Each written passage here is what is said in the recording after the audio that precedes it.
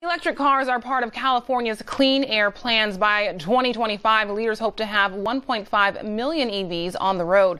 Today, I spoke to the CEO of Envision Solar International about his company's EV charging stations that are totally off the grid.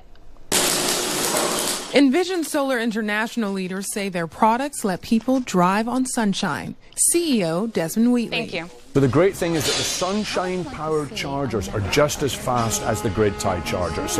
Envision Solar designs and makes transportable solar-powered electric vehicle charging stations in San Diego. Colin Santulli is the director of clean transportation at the Center for Sustainable Energy. That's the pinnacle right there, using solar power to charge your vehicle, being completely off the grid. And Envision Solar's product is a fantastic example of that.